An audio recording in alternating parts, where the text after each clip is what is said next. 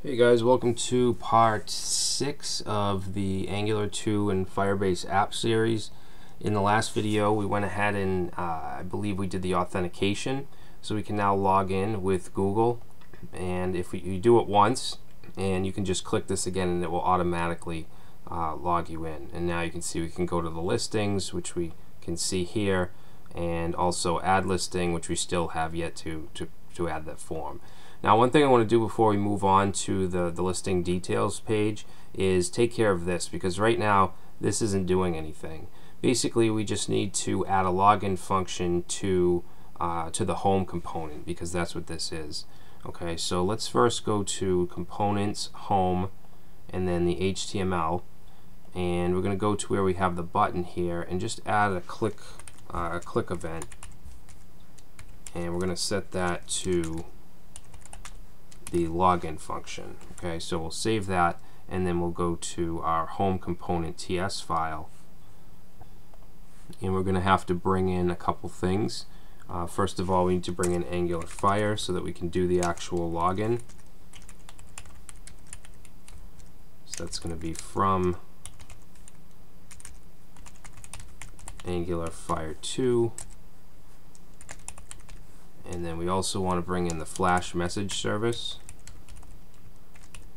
or messages service, and that's going to be from Angular 2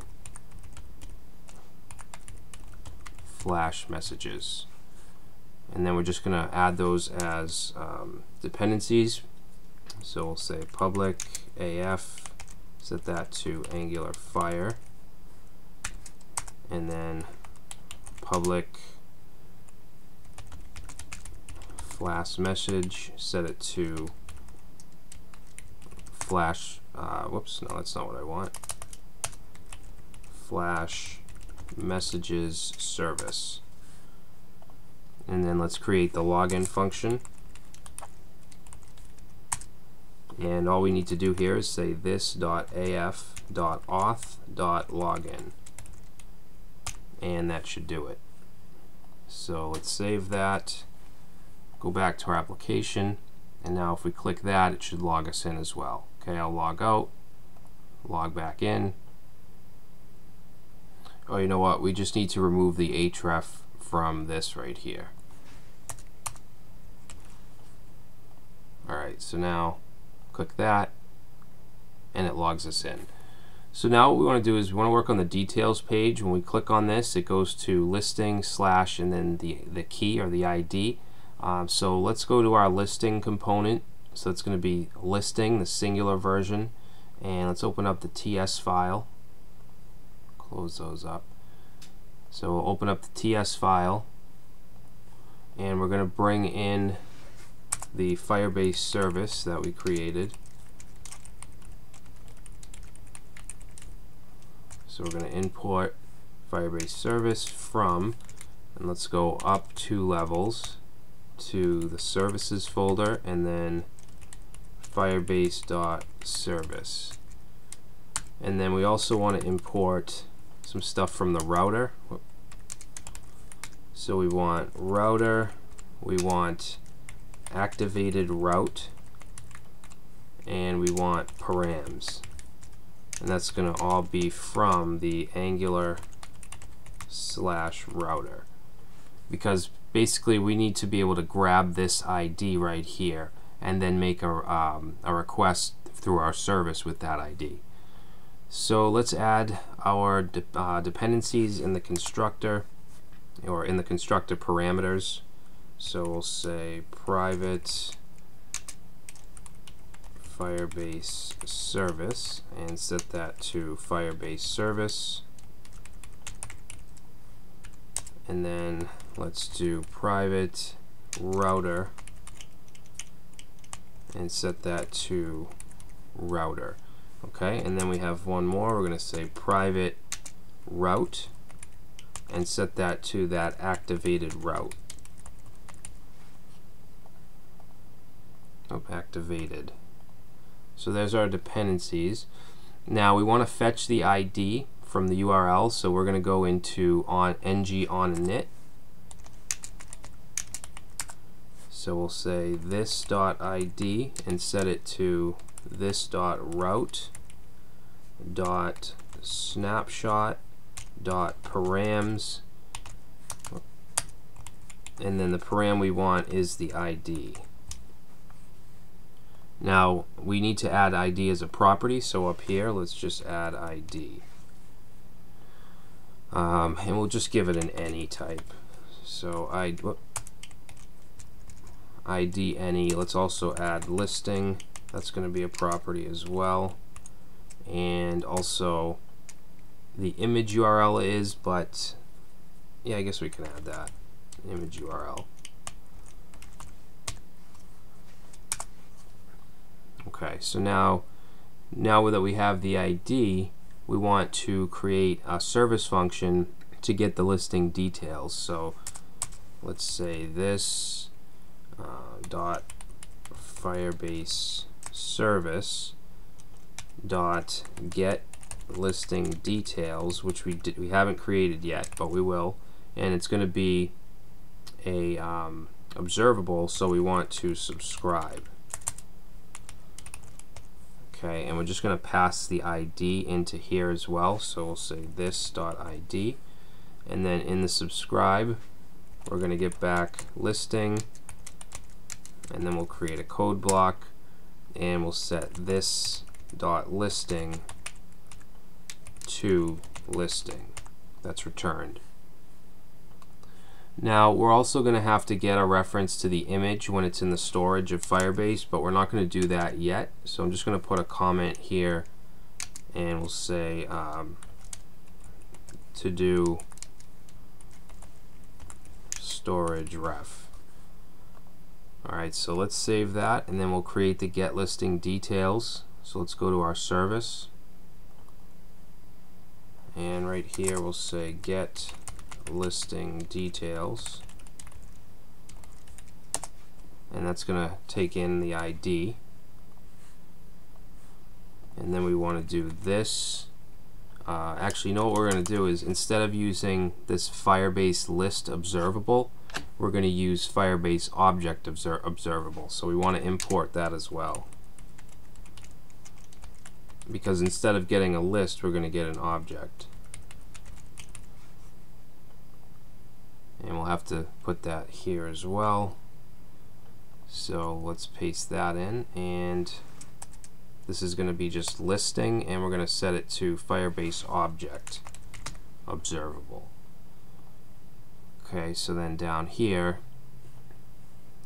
let's set this.listings, or I'm sorry, this.listing, and then set it to this.af.database.list, I'm sorry, not list, object. Okay, and then let's see, we're going to put in here /listings because we want a listings collection, and then slash, and then we'll concatenate the ID. And let's say as Firebase object observable, and that's also going to have a type of listing, but we're not going to put the brackets in there because it's not an array, it's going to be a single object. And then let's go on the next line and say return this.listing. Okay, so that should return the single listing to us. So let's save that. And back in our component, let's just console log this to make sure we're getting it.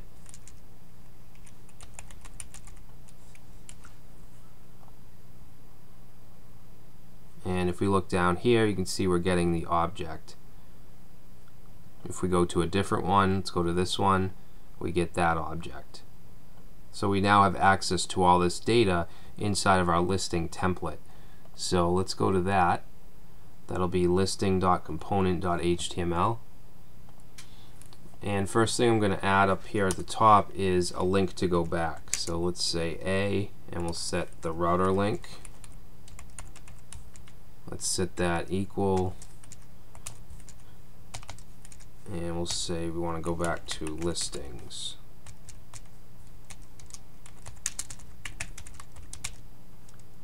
Okay, then we'll put a line break, and let's put an H2. We'll give it a class of page header, which is a bootstrap class. And then this is going to have the title, so we'll use this interpolation. We'll say listing dot title, and then let's put a small tag.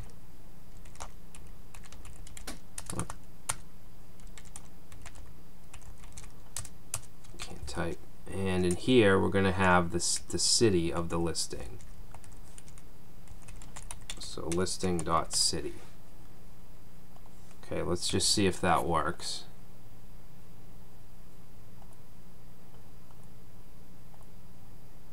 Let's see, let me just reload, go to listings, and there we go. We have the title and the city, and we can go back. Good, so now let's finish up the rest of this page. I'm going to put a row class here.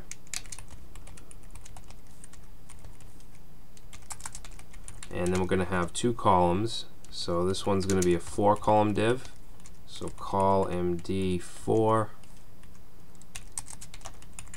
That's going to be where the image goes. Whoops. And then we'll have an 8-column div next to it where the rest of the data will go. Now we're not going to do the image just yet because we're not working with storage yet, but we'll just say image here, and then we'll put the rest of the data over here. So let's do UL, give it a class of list group,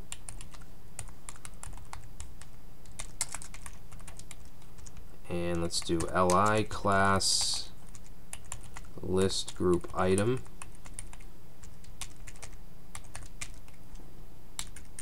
and let's see, in here we're going to put the owner, listing dot owner, and then let's just copy this. Then we'll do the bedrooms,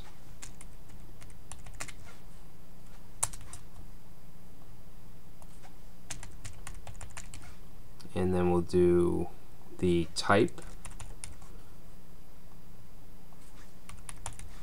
and then the price.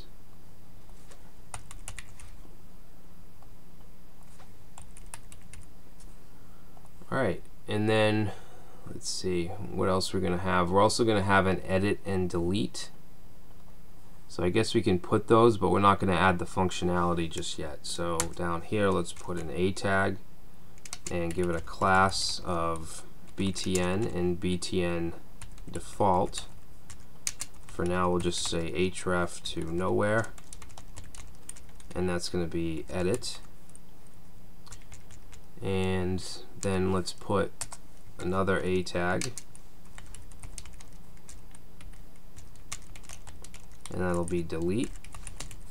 And we just want to give this a class as well of BTN and BTN danger. Alright, so let's save that. We're going to have to just reload and then go to our listing. And now we get over here all the information, the data, we have our buttons here, and the image will go here. So in the next video we're going to create the form on the add listing page. We'll be able to upload an image to storage, and we'll be able to put that image in the listing as well. Okay, so that's it for this video, guys, and I'll see you in the next.